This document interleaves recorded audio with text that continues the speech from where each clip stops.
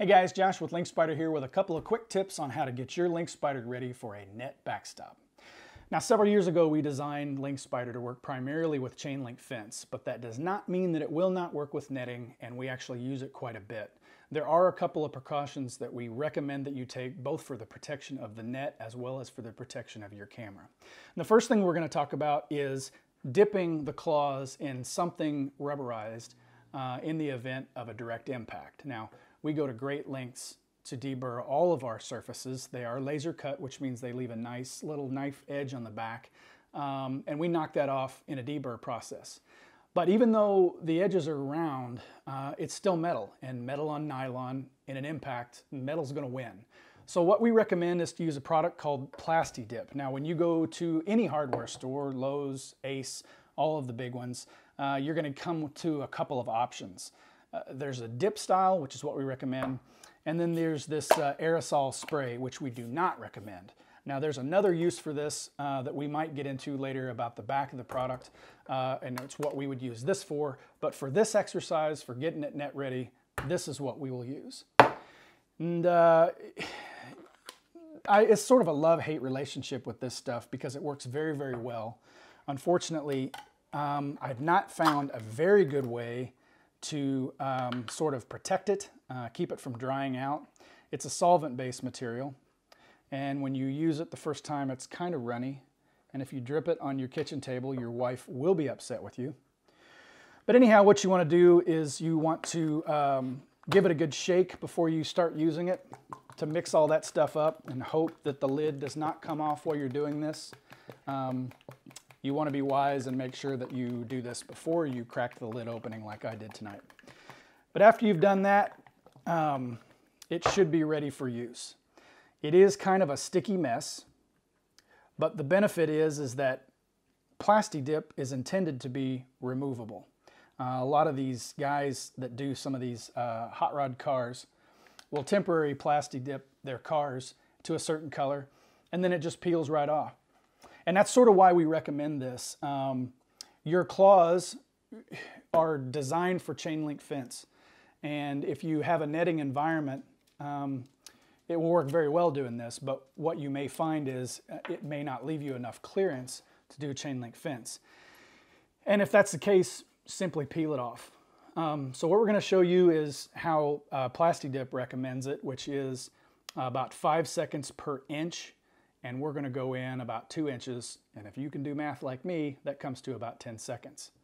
All right, so what we're going to do is we're going to start this, and we're going to go in nice and slow, and I'm actually not going to count because I know that that 10 seconds is just a suggestion.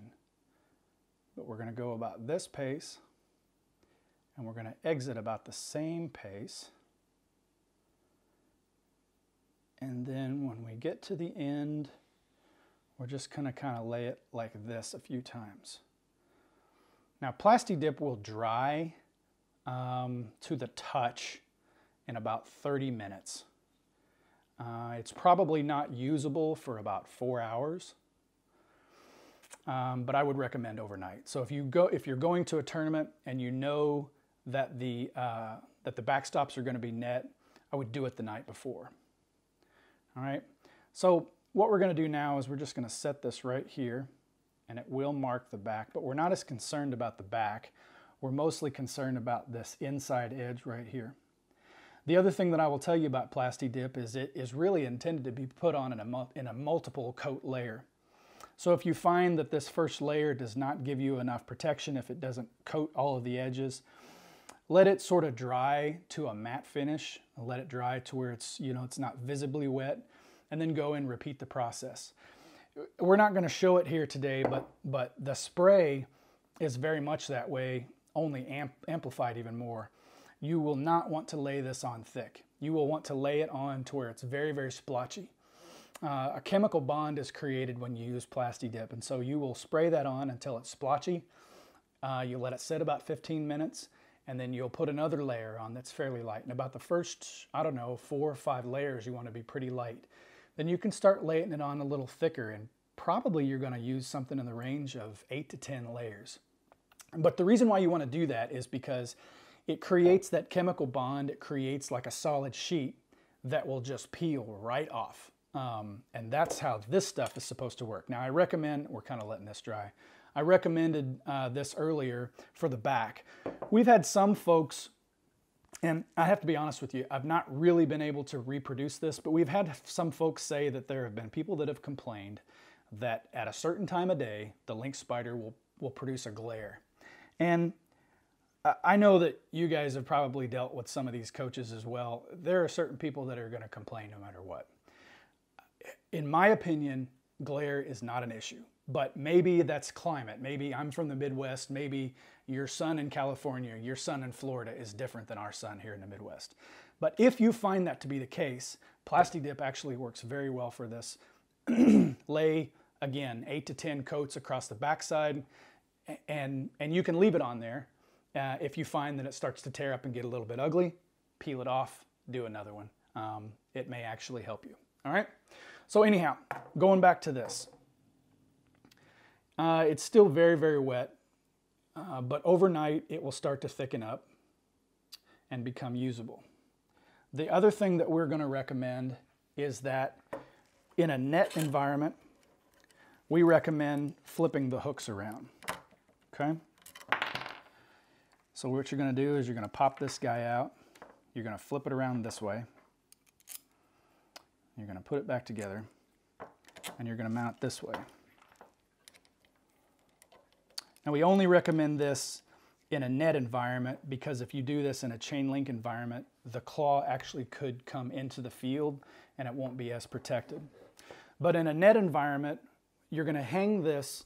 You're going to hang this from a really tight net, and in the event of an impact, it's going to pull away and it's going to make this hold on a little bit tighter.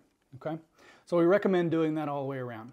The other thing that we recommend is that you actually use your LynkSpyder in an inverted fashion. This right here was designed to place a GoPro right behind it. Now, I will tell you that if you line your LynkSpyder up on a net and there's a net piece right here, it's going to be very difficult to get it out of the shot. So when you shoot this way, you're going to want to locate your LynkSpyder in such a way that this window is clear. The reason why we recommend this, okay? LynkSpyder, again, was designed for chain link fence. It's of a certain size that it can withstand an impact.